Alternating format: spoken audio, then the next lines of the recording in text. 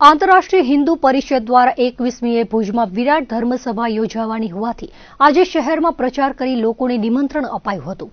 સનાતન હિન્દુ ધર્મ સંસ્કૃતિના ઉત્થાન, પ્રચાર, પ્રસાર અને સામાજિક સમરસતા દ્વારા સમાજની સંગઠન શક્તિ સ્વાભિમાન જાગૃત કરવા ધર્મસભાનું આયોજન કરવામાં આવ્યું છે।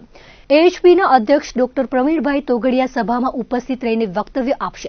આજે શહેરના જ્યુબિલી ગ્રાઉન્ડ પાસેથી પ્રચાર ઝુંબેશનો પ્રારંભ કરાયો હતો। આગેવાનો, કાર્યકરોએ જિલ્લા પંચાયત વિસ્તાર, અનમ રિંગ રોડ, વાણિયાવાડ સહિતના વિસ્તારોમાં લોકોને રૂબરૂ નિમંત્રણ અપાયું હતું। આ પૂર્વે એએચપી કાર્યાલય ભુજ ખાતે સૌરાષ્ટ્ર કચ્છ પ્રાંત સંગઠન મંત્રી જીતુભાઈ મહેતાના અધ્યક્ષસ્થાને જિલ્લાના અને ભુજ શહેરના કાર્યકર્તાઓની અગત્યની મીટિંગ ધર્મસભાને સફળ બનાવવા માટે માર્ગદર્શન આપ્યું હતું। તેમજ દરેક વિસ્તારોની તથા ધર્મસભા મેદાનની કાર્યકર્તાઓ સાથે જાત મુલાકાત લઈને કાર્યક્રમની પૂર્વ તૈયારી માટેની સમીક્ષા કરી હતી।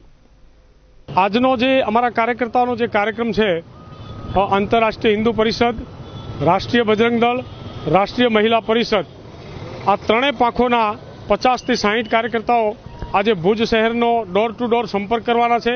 છેલ્લા 2 દિવસથી ડોર ટુ ડોરનો સંપર્ક ચાલુ જ છે।